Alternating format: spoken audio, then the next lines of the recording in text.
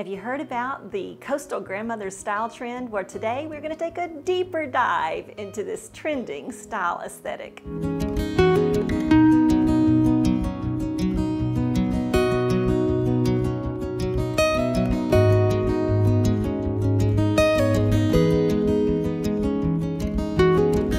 Today's video is sponsored by Squarespace, and I'll tell you more at the end. Hello ladies, welcome to today's video. I think you're gonna like this. I think a lot of you actually even found me because you were Googling or putting into your search engine coastal grandmother or coastal grandma. You'd heard about the trend, you put that in your search engine, and along the way my blog post popped up because I gained about 1,000 subscribers at my blog because of that one blog post. Now, I did not coin that phrase. That would be attributed to TikToker Lex Nicoletta, a younger woman who began to notice how much we all love and appreciate the style worn by more mature women in some very popular movies. A lot of those were produced by Nancy Meyers, but not all of them. We're talking about things like Something's Gotta Give, or It's Complicated with Meryl Streep, or even one of my favorites is Letters to Juliet with Vanessa Redgrave. So those are the styles that we're talking about. It's kind of that earthy, very casual, relaxed, and yet somehow sophisticated and elegant all at the same time. These styles feature a lot of things like linen and cotton and gauzy fabrics, very loose-fitting garments and very bare, minimal accessories, comfortable shoes that also though somehow look expensive and elegant, hats such as wide-brimmed straw hats or bucket hats. The garments are loosely worn and yet they fit beautifully. They have kind of an expensive look to them and yet they look very comfortable and casual. We're talking turtleneck sweaters in the winter along with cable knit, chunky sweaters, and in the summer, like I said, we're talking those gauzy fabrics and those natural fibers. Although Lex Nicoletta encourages young women to follow her on TikTok and now Instagram if they want to emulate the coastal grandmother look, I have a different idea for us older ladies, and that is to take a deeper dive into that style aesthetic and think about what is it about it that we like and why are we pulled to it? Why do we gravitate to it? So when we're talking coastal grandma, I think it's important that we realize that most of our inspiration for this theme is coming from fictional characters in fictitious movies. So these are not real people, right? Now, other than the fact that people like Martha Stewart and the Barefoot Contessa have also been credited with wearing the coastal grandmother style vibe, for the most part, we are pulling this style aesthetic from movies, from movie characters. So let's think about that. Who created those outfits? Not those actresses. Not even the producer or the director of those films. Instead, of course, they brought in costume designers who are skilled and experienced in creating wardrobes and then outfits for characters. When they do that, they don't just create outfits all willy-nilly, just throwing together what they think looks good. Instead, they are tasked with the job of helping to develop the character and therefore move along the plot by putting together outfits, wardrobes that reflect that character. So the very first time you see that character on screen, you're supposed to know something about her, her choices, her lifestyle, her personality, maybe even something about her history, all from looking at what she's wearing. So let's think then, like a costume designer would, and think about what made these costume designers pick the particular garments, the types of clothes, the types of fabrics that we see in this style aesthetic. Well, I think they're basing these things on the personality of these characters, and they want us to get some feelings, right? They're helping us to generate some feelings for these characters. I think that they're trying to create a woman who is mature in years. She's lived a little. She's been around the block. She has maybe mastered some things. She has had a career. She's been successful at it. Maybe she's retired from it. Maybe she's at the peak of her career. Maybe she has her career still going, but now she's at the beach, at her beach house. She's so successful. She's raised her family. Some of those kids are dysfunctional. Others are very highly functional. But it is family, and she values her family. She loves those kids. She loves those grandkids. She's involved in their lives. Sometimes she's too involved. Sometimes she'd like to be more involved. But she values people. She values her relationship. She values her family over other things. At this point in life, most of these characters, they have some wisdom. And in fact, they are the person that everybody else in the movie tends to go to for wisdom, for answers.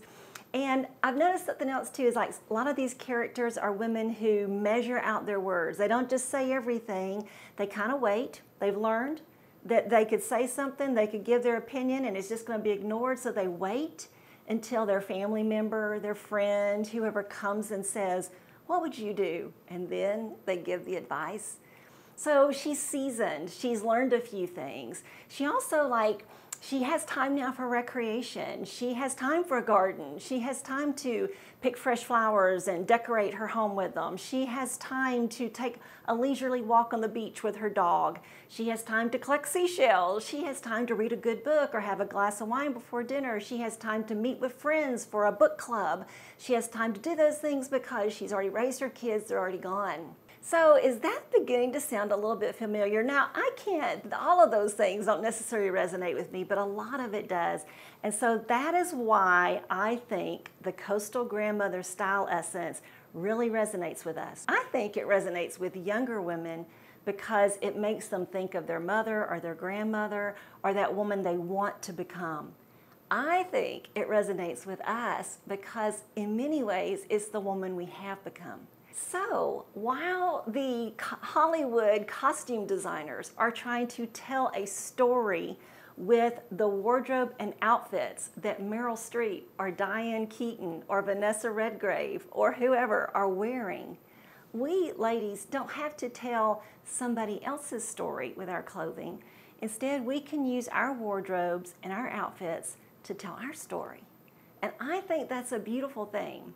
I think there are some lessons to be learned from this style aesthetic, not just style-wise, but in the way we think and in the way we build our own wardrobes and in the way we put together our outfit. You see, I think what's really most beautiful is when a woman kind of comes into her own and she's developed a little self-confidence and she's lived enough and she's been around the block enough that she's not trying to be somebody else with her style, and she feels good in her own clothes, and it shows. I think the most important thing that we can learn from the coastal grandmother style aesthetic is that the clothes you wear do indeed tell a story. They tell your story, whether you mean for them to or not. You know, there is actually a science called enclothed cognition, and what it means is that what you wear largely determines how other people respond to you and interact with you. For instance, when we see someone wearing a medical coat, we kind of give them a little bit more authority, a little bit of respect. We assume they have some answers, and we treat them like we're the patient and they're the authority figure on medicine. Or when we see someone who is dressed up maybe in a blazer or a suit, we assume that that is an important person. They have important things to do. When we see someone who is clothed in a sweatshirt and jeans, we assume that she is either just really relaxing and chilling today, or maybe she's cleaning out her garage. So when we see somebody dressed a certain way, we respond to them, we interact with them based on what they're wearing.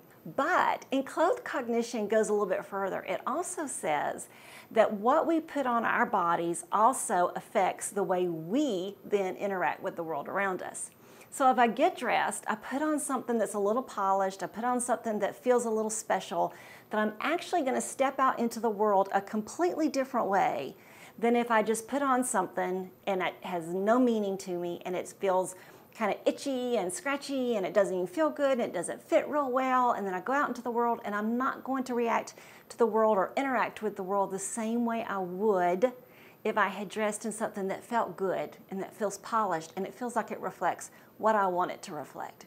So as we have talked about and thought about the coastal grandmother, whether that's your style or not, whether you like that earthy, relaxed kind of vibe or not, I think it does give us something to think about as mature women. And I think that it gives us some things, some goals too, some things that maybe we might want to do so that however we like to dress, whether we like that coastal grandmother look or not, we can also be somebody who then other people say, I want to dress like that. I want to look like that. Whether they exactly want to put on your clothes or not, that's not the goal. We're not trying to make people envious. We're simply trying to inspire and to make ourselves more relatable and to tell our story through our clothing. So think again about those costume designers when they created those outfits and those wardrobes for Meryl Streep, for Diane Keaton, for Vanessa Redgrave, for whoever. They were trying to tell their story, the story of the character, not even of the actresses. They were trying to let us know something about them. And when we get dressed, we do the same thing, but we're not trying to tell somebody else's story. We're telling our story.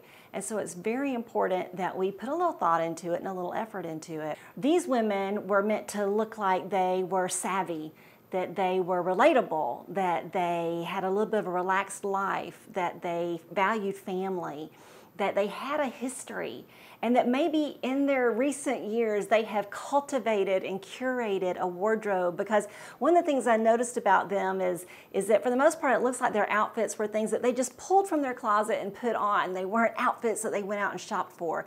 Even when these women in these movies get dressed for a special occasion like a wedding or a party, it looks like they just pulled something from the back of their closet that has been there for years. Maybe they haven't worn it in a while, but it's always been there, and they put it on with those same shoes they were wearing yesterday, and they somehow looked effortlessly beautiful.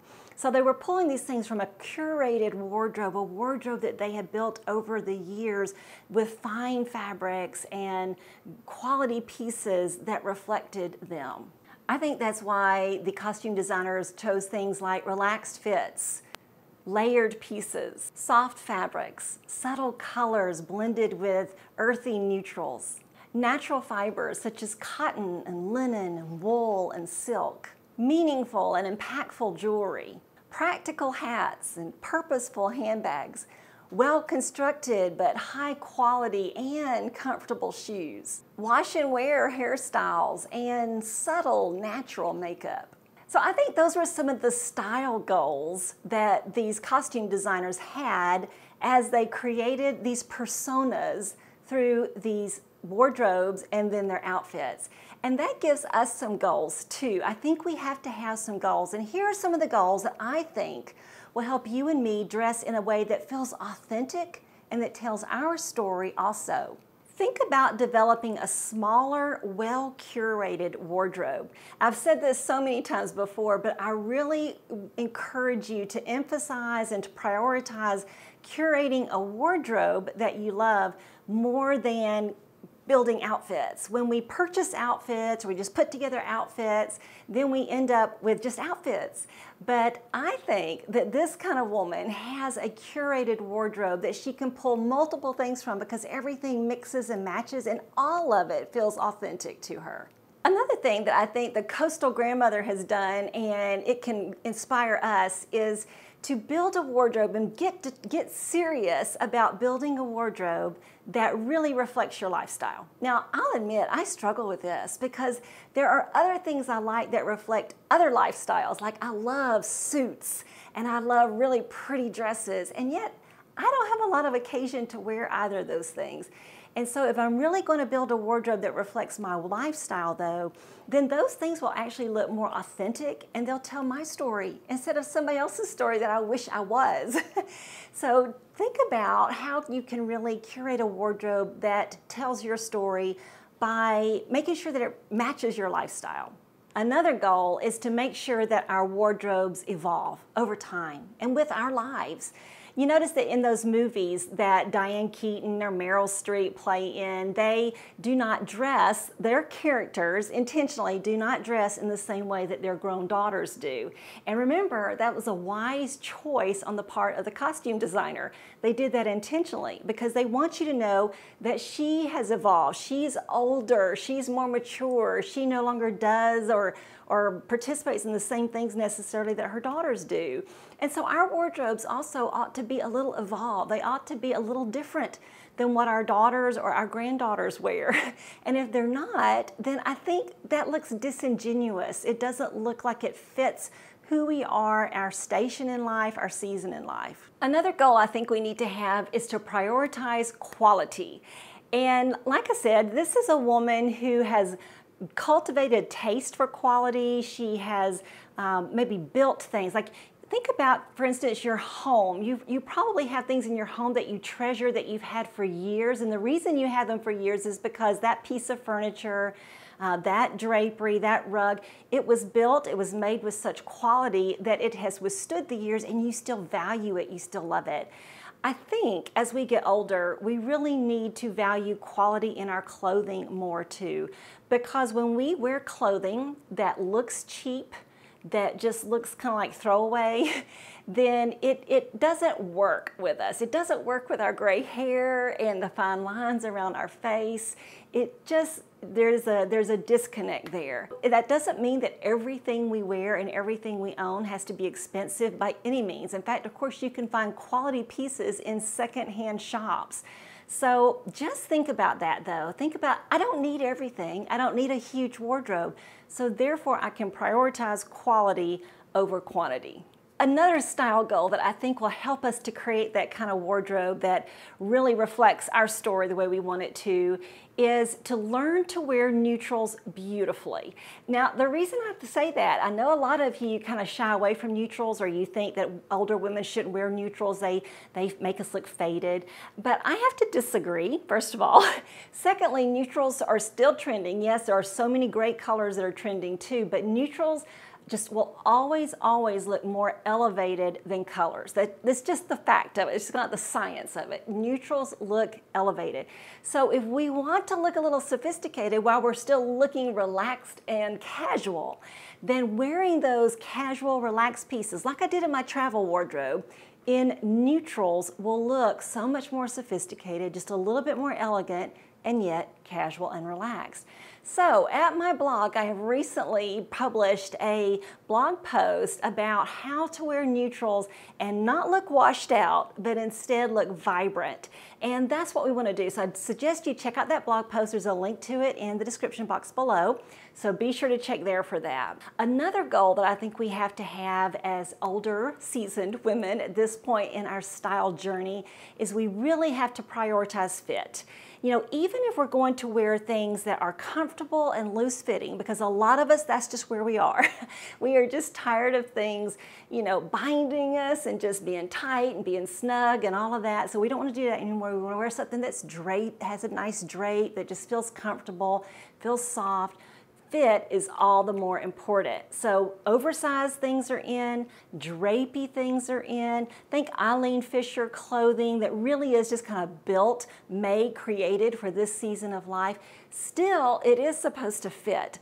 So fit is so important. Now, another goal I think that will help us to tell our story and look beautiful doing it is to stay appropriately stylish.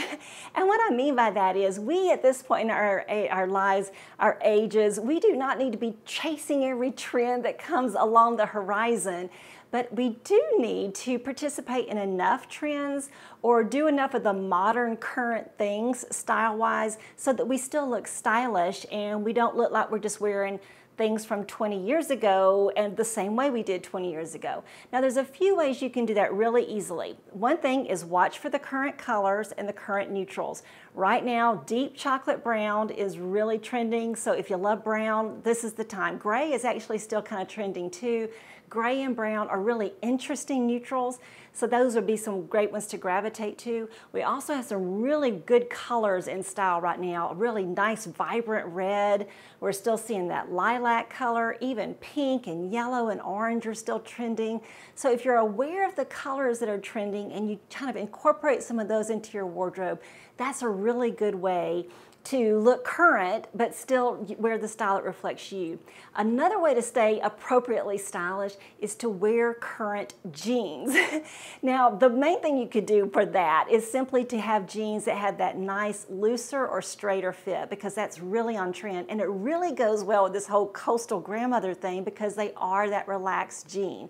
And what I'd stay away from are skinny jeans, because while younger women can still wear them if they want to, Lord help them, if we wear them as older women, I think we do just kind of look behind, like we just look a little bit behind. So get with the trends, get with the, up to current, up to speed on your denim and on the colors. And then my third tip as far as just staying appropriately stylish is just to know enough about the trends that you can participate in one or two or three that resonate with you. Like if you like the ruffly sleeves, then you can do that. Or if you like the kind of more cropped length tops, then you can do that. If you like pearls, you can do that. If you like, there's just different trends. Pick and choose two or three, but remember, our goal is not to necessarily look like our daughters or our granddaughters, but just to be current. And then my last style goal that I think will help us to tell our story better through our clothing, the way that Coastal Grandmother does, is to give ourselves permission to make a few choices and to stick with them. Here's what I'm talking about. The way I see it is in those movies, it seems like those women have kind of decided, you know what? I'm going to wear linen. Even if it wrinkles, I'm just going to wear it. Or they've decided things like, I'm going to wear comfortable shoes. I'm not wearing pointy-toed high heels anymore. I'm going to wear some comfortable shoes. Or they've decided things like, I'm going to wear a bucket hat when I go out on the beach, even if my daughter tells me I look silly. Or they've decided, I'm going to stop coloring my hair and I'm going to let it go silver or gray. Now, obviously, I'm not talking about being disrespectful, but I do think at this point in life, ladies, it is okay to make some decisions about our styles and say, this is how it's going to be, and this is what I'm going to do. So if you need to wear comfortable shoes, then you do that. You wear comfortable shoes. You can find you some cute, pretty comfortable shoes right now, but you can make that decision and live with it and be happy with it. If, like me, you just really want to wear linen and you're well aware that it wrinkles and you just don't care, then you just fill your closet with linen the way I've done. Or if you want to wear less makeup, then you just wear a little less makeup. Put on a little bit of makeup because we want to look presentable and we want to interact with the world. Remember that enclothed cognition thing? But you don't have to wear as much if you don't want to. If you want to stop coloring your hair like I've done, you just stop coloring your hair. Let me tell you a few other style choices you just might want to make, and you just might want to say, well, this is how it's going to be. I mean, I think this is also reflected in the fact that maybe you've decided that from now on we're using our fine china, even if it's dinner on a Tuesday night. Or you may have decided on Sunday for lunch, we're using paper plates. We're not doing china anymore. Maybe you've decided that you want to wear your cashmere even on just a regular day at home. You want to put that cashmere wrap around your shoulders. You're not going to save it for the really nice things. Maybe you've decided you want to wear your pearls whenever you feel like it. So these are just some choices that I feel like, as we get older, those sorts of choices kind of resonate with people and reflect this wisdom, this like we've kind of arrived a little bit, and we've put in the years, we put in the work, we played the games, we did the things, and now we are going to settle into being who we really are and being comfortable in our own skin. So after taking a deeper dive into the Coastal Grandmother style aesthetic, I think the biggest lesson that we need to learn is simply really to be inspired by the storytelling that these costume designers did with these older women and their characters, their wardrobes and their outfits. And let's learn how to tell our own story with our own wardrobes and our own outfits. Instead of emulating the style that we've seen on the screen, let's tell our story so that we are women that others want to emulate with their style. And let's leave the copying to the younger gals and Lex Nicoletta. Today's video has been sponsored by Squarespace. They provide the beautiful and powerful platform so that you can build a website of your own. Even before I started Dress for My Day, I've had a couple of other websites actually where I would share devotional thoughts or just rambling thoughts.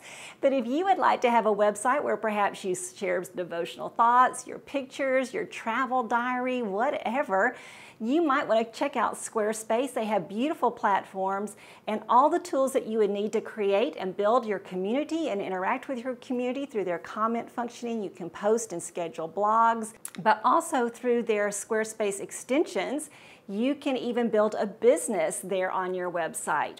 These new third-party tools can help you manage inventory, promote products, streamline bookkeeping, reconcile and file sales tax, and ship items across the globe. So you can connect with your audience and generate revenue through gated, members-only content, and you can manage your members, send email communication, and leverage audience insights all on one easy-to-use platform with Squarespace. Go to squarespace.com for a free trial, and when you're ready to launch, go to squarespace.com/kayharms, K-A-Y-H-A-R-M-S, to save 10% off your first purchase of a website or domain. And I think you really might enjoy doing that. If that's something that you have been compelled to do and you've been thinking about it, don't waste another minute. Go ahead and go through that link down below and check that out. Thanks so much for joining me for today. It's been quite an unusual video, I guess, but I just thought it would be nice to take a deeper dive into that coastal grandmother style. Thanks for being with me, ladies. I'll see you again really soon. Bye now.